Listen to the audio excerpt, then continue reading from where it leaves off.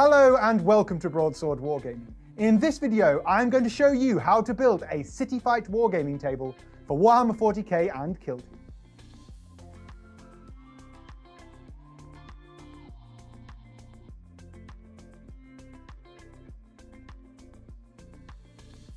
Hello and welcome back to the channel. If you're new here, please do click that subscribe button for more videos to come, or check out the link below if you wish to support the channel in any other way. I am back again with another board build video. I did do one a couple of months ago. That was a sort of muddy, trenchy World War I themed wooden kind of board used for Killteam. Check out the link up there if you haven't seen that video. This one's going to be quite different. This one is a city fight board. I've never done something like this. In fact, I've only really done a couple of board builds in my whole life. So I thought I'd try and test out some of these techniques and skills and things I'd learned and see if I could put them to good use to make a new 40k board.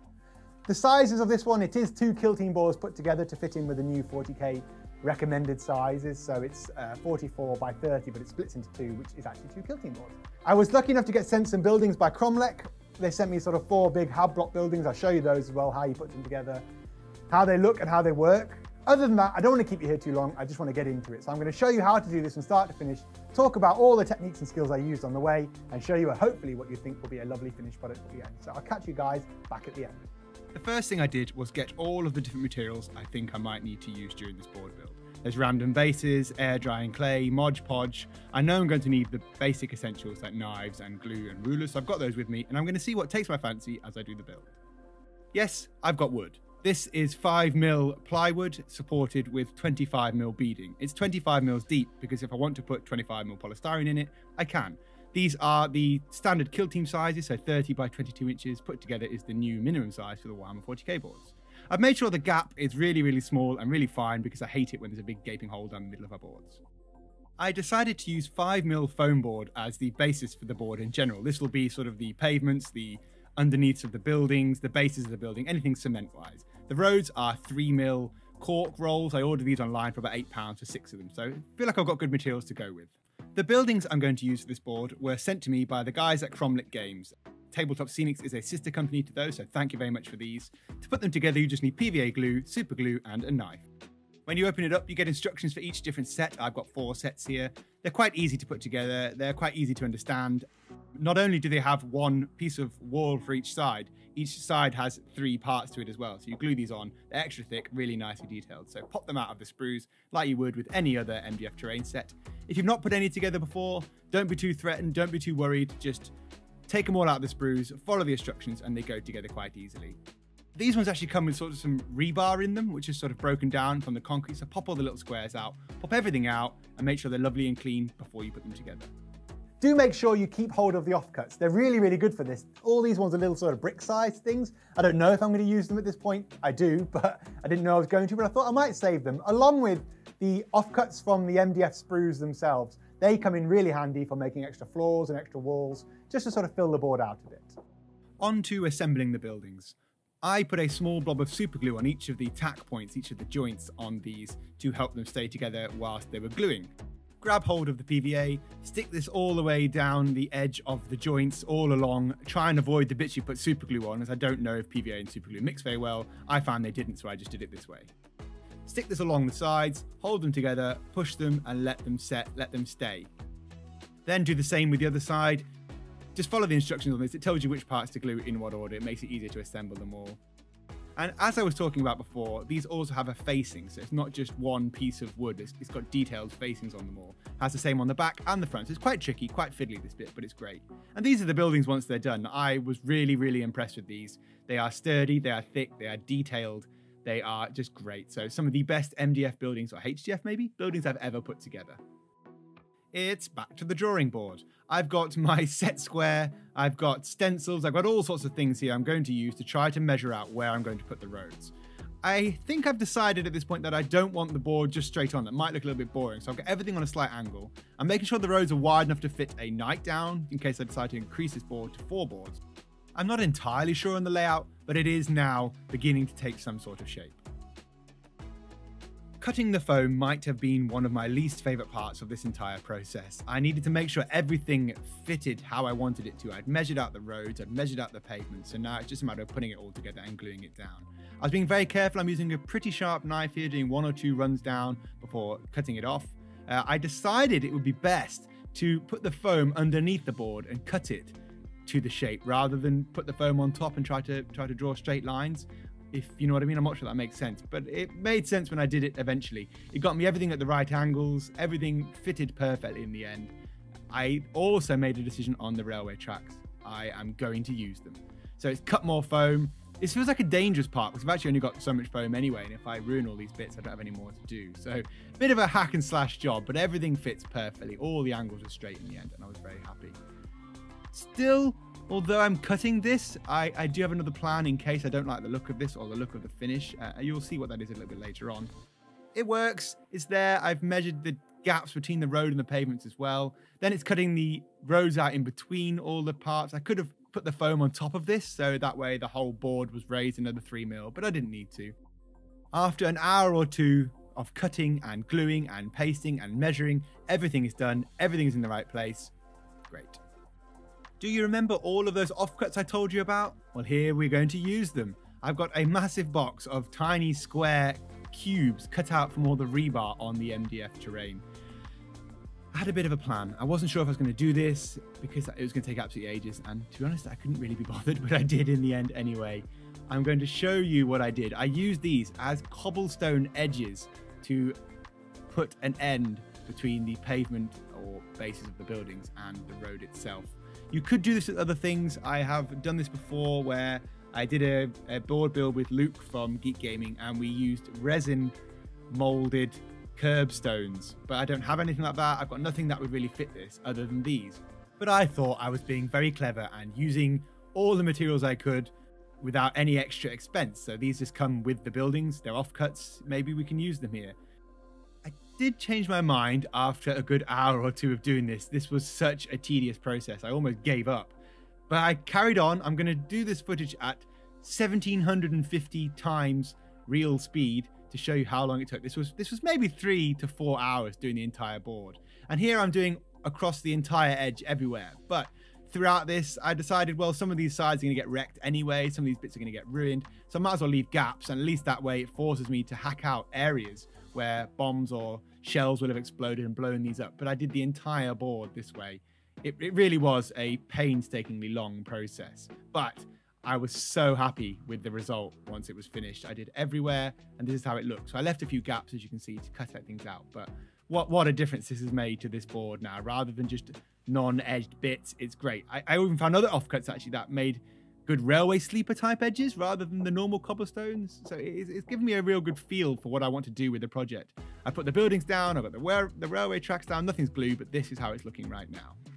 And now we've got the board looking all nice and pretty, it's time to start hacking it up. So get your knife out. If you are underage, make sure you get some supervision or get a parent or guardian to help you with this, just because you've got to be careful. These blades are sharp. But hack away. Don't be too worried. We're going to be covering this with ground covers later anyway, but it just gives you an idea of where you want the bombshells to have hit. Then get some PVA. I've got I think this is a 5-litre tub for about £12 from B&Q. I'm sure you can get it from any hardware store.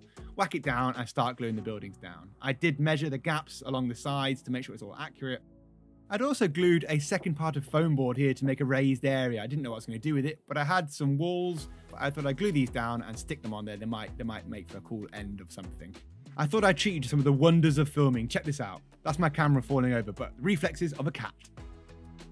To make the rubble, I used some casting plaster. It was mixed in with water, sort of the consistency of thick cream. I'm just using a standard baking tray, nothing special, nothing fancy. You could, I guess, use different things here, any sort of metal container. You don't need to bake it, just somewhere for it to go. That keeps it quite thin, and we'll smash this up later on. To make up the ground forms and sort of fill in some of the gaps before I smash the rubble on, I used the Geek Gaming's modelling compound. If you haven't yet seen or heard of this stuff, do check it out. I'll leave a link below to this. It's probably the best thing ever for building any board build ever, building anything ever. It's so good. It is a mix of plastering caster and insulation. Now, this insulation does not have asbestos in, as people questioned the last time I used it. It's not going to kill you. You can't sell asbestos anymore, I don't think. Certainly not in something like this. This is just helps it stick together, helps it bond. It dries quite quickly, so that the wetter you make this, the longer you can play with it. The drier it is, the sooner it will set. Get it to whatever consistency you're happy with. If you're going to make it so it dries quite quickly, make sure to only work in small sections. I would advise that at all times, otherwise it will just go off and you'll waste all your time and all of your money. I want this set up quite quickly because I want to get this all done in the one filming session here. The whole video is done over several days, and I want this part done before I move on to the next one. This will set within about 10-15 minutes here. Tap it down, rub it in, make sure it's all smooth. You can see I've also stuck some of the other MDF offcuts down here. That's extra bits of floor, extra bits of wall to really fill out the board for when I'm playing my games of 40k. Stick it up on the tops as well. Anywhere you want rubble to go, anywhere you want some sort of different destroyed areas to be, use this stuff. Recognize this? Good old Mr. Baking tray. Well, I wanted to make it look really cool and like flop it out so you could see it all in one piece, but it broke beforehand, so meh, that didn't work. We're going to use this for rubble. This is actually made from casting plaster as well. They're pretty much the same stuff that's in the modeling compound, so it'll take the same paint, take things the same way. So give it a good smash. This is quite fun. Smash it up. I've got a couple of these trays because I'm going to need quite a lot. Cover the ground everywhere around the buildings, anywhere you want this to go, with pretty thick PVA. This is straight out of the big 5-litre tub here. I'm plastering this everywhere, caking it on. I will rub this in obviously so it all covers everywhere, but make sure you've got loads of PVA because this is what's going to make this stick to the board. The plaster is porous, so it will take in some of this, so it will stick better, and then just throw it on. Keep piling this on. Make sure models can walk around on this. Keep testing it if you want to. If some bits sat weirdly, break it, smash it. It is pretty solid at this point. I might have made mine with too much water because it was still a bit crumbly after a good day or two, but that's not too much of an issue. Just keep lobbing it on. Try and be realistic. Try and think where the building is going to explode, where it's going to fall down, where it's going to collapse, where the majority of the height will be.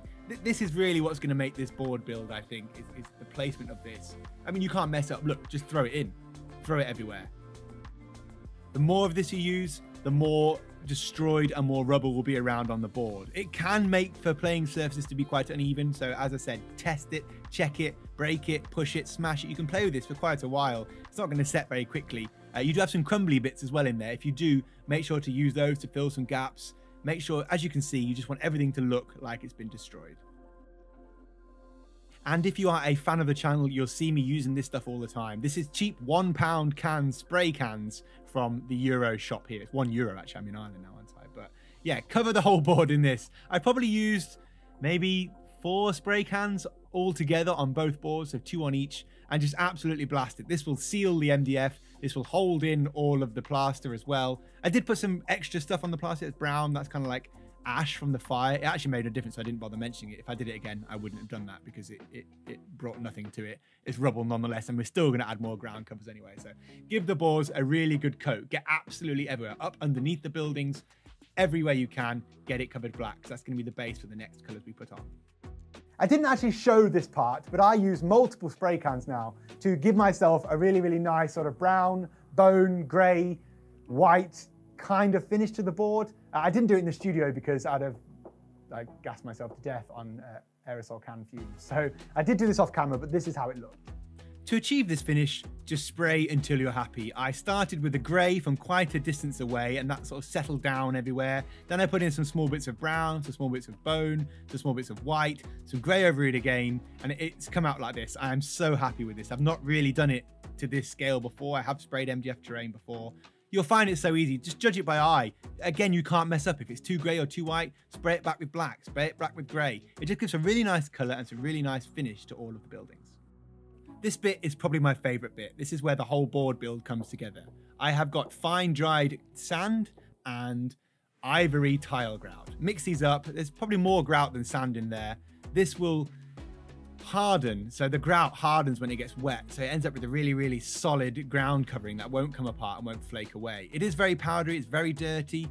Here's the old railway tracks. I sprayed them up brown, gave them some pretty similar in the way I sprayed these as I did with the buildings. I cut the ends there. I had some silver on to make it look like they're worn and rusty. I wasn't sure at this point if I was going to use mud or sand until I decided to just do it. So I've gone for sand.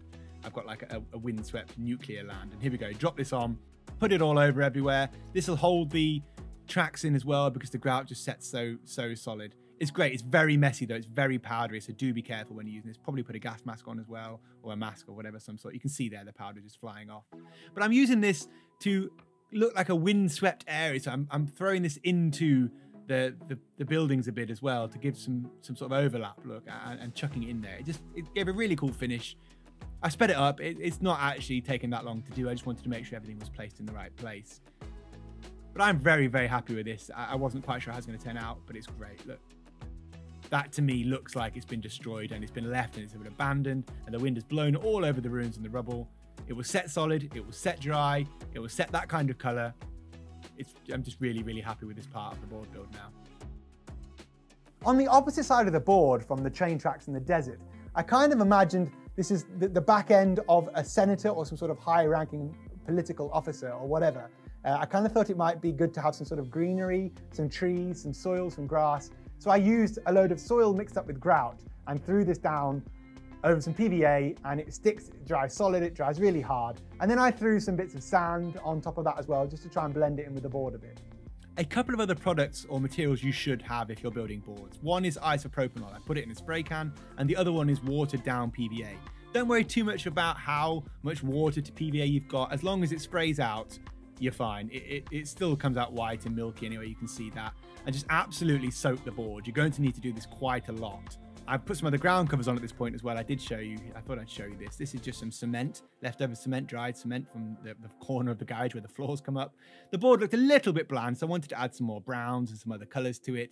It won't actually be that brown when it's wet because it will sort of clean it and wash it off. But I thought it looked cool and it added something else to the board. I cannot stress how much you need to cover this board in PVA glue. Do it for a week, do it for 2 weeks, just keep spraying, it will keep drying and it will just help it all stick together and stay more solid so no loose pieces fall off. And here we are after what I think is the third coat now, so this is a couple of days later on. I've just been soaking this every day whenever I've been down to the studio. You can see how it's looking now. It's starting to look a lot better. I added some sand into that soil because I wasn't too happy with the soil color. I thought maybe the sand might tie it all in a bit better. I put some tree branches in there, as you can see as well, just to make it look a bit different. On top of the soil we put earlier, I thought I'd try and spice it up a bit with some green. Using the Geek Gaming Mid-Green Fine 2-in-1 flock, I just took this out in little clumps, little handfuls. I did want this to look more clumpy rather than an even spread, because if you've ever looked in the deserts and sands or in those kinds of things, it does tend to grow in clumps rather than a nice spread. It's not a golf course. This is a post-apocalyptic future world. And then I put in, this is kind of like a crumpled up moss. I would use the tree canopies generally, so it went well under the trees. Again, sprinkled on from some height in clumps. You can't see my hand, but I am dropping this on everywhere. It's quite clumpy anyway. Just added a bit more colour to the board. I actually wasn't too happy with the result overall. The whole board started to look like that triple ice cream you get. It's like chocolate, vanilla, and strawberry. It was like sandy, grey, brown in sections. I didn't really like the look of it, so I ended up putting a bit of sand back on it to try and blend it in. And I kept putting more sand on it and more sand on it until it was quite sandy. All I've really got now is a sandy side with some shrubs and some broken trees, and the other side is kind of a wasteland. And here we have the finished product. I am so happy with how this turned out now. It's kind of got a really desaturated grey kind of look. I know it's grey, that's not quite what I mean, but it's desaturated. I even added a little carriage in there, look. I'd had some other sets, but the scale was a bit off. As you can see a little bit on the left there, the sand is more sandy on that side rather than muddy. But the walls look great. Everything looks ruined. Everything looks broken. There we go, that's that size, some broken trees. But rather than being green and brown now, it's sandy like the rest of the board. It looks like a windswept, post-apocalyptic, nuclear fallout place. Imagine Talon, imagine some distant world that's been nuked and abandoned. There we go, that's the whole video done. How do you guys feel it turned out? Personally, I'm very happy with it. I've never attempted to do a city board like this. I wasn't really sure, as I hope you can see throughout the process, exactly what was going on. This was filmed over maybe like 7 to 10 sessions. It wasn't just get in, do it all in one day. You definitely could do this quicker. When I'm filming, I don't really have the time to do it all. Could you do this in a day? I guess if you took out drying times, possibly, yeah, I think you could. What things would I change and what things do I feel I did wrong? Well, I guess part of the experimentation was the soily grass tree side. It didn't really fit with the feel of the board. I kind of knew as soon as I put it down and it dried that it didn't look right. So all I did was cover it with more sand until I was happy. I hope that shows you that if you do make any mistakes, you can always fix them. You can't really mess up a board like this too much. Have a little think about how a city might be laid out. Try and think about the thickness, the depths. Also think about it in a playability sense. I've made sure I've got a building in each corner. So when I do play the new 40k, which Battle Report's coming up soon, is what this board will be used for, there's sufficient cover to play a game. I'm very happy with the fact it's split into 2 Killteam boards, because that gives me more playability from the same board anyway. Another problem I faced actually was mold. Now, this is because I am in a field essentially in the middle of nowhere, and it's cold here. I know it's summer, but it's actually freezing cold in the studio right now. I used the watered down PVA, used the spray cans, all that kind of stuff, and put one board on the floor to dry whilst I was filming the other one. Foolish, I know, I didn't really think about it, but I came back a day or 2 later, and all the MDF buildings were covered in mold. Not the MDF building's fault, nothing to do with Cromlech, nothing to do with the build quality or the style of what I'm doing. It's just it's too cold and you shouldn't really put a board on the floor. To get rid of that, I sprayed the walls very heavily with isopropanol. Actually, first I sprayed it with water, dried it with a hairdryer, and then it was still moldy again. So I sprayed it with isopropanol, and that just obviously got rid of all the mold. I used quite a lot up, to be fair, but that really works. And I dried it with a hairdryer again. I've had no problem since, so great. I think overall, this is kind of a thing of trial and error and keep doing things until you're happy. I'm very happy with the windswept look from the train track side. I ended up throwing sand through windows, throwing it up to buildings as if no one cared about anything anymore. There's no barriers, there's no defenses. It's now been overtaken and it's kind of an abandoned apocalyptic wasteland. You can obviously add things of color. I've got barrels, I've got ammo crates. I was going to put some bodies in, but I didn't want to make this any specific to any particular faction, so I left those out. But of course, you can do it if you want to put newspapers on the walls, if you want to put posters, spray cans, whatever. You can decorate this board however you like. I left it quite neutral because I want to use this in more than one battle report. And that's it. I hope you guys enjoyed the video. If you did, please make sure you like, share, subscribe, and hit the alarm bell below for more videos. Check out all the links below. There's my Patreon down there with a private Discord. Thank you to all of my Patreons. Without you guys, I wouldn't be able to keep doing this kind of content and keep this very cold place running. I've also got links to an Amazon shop for affiliate things and my kind of hobby essentials. And there's a link down there to Grim Dice and Element Games if you buy any models or anything else. I'll also stick a link down to a place where you can buy all of these heat gaming products from. They're great. That's all you really need is those and some cheap spray cans and some MDF. And you can do this board build yourself. If you do, let me know in the comments if you want to build something. I'll do my best to answer all your questions as I always do. I hope you've enjoyed it and I'll catch you in another video. Take care.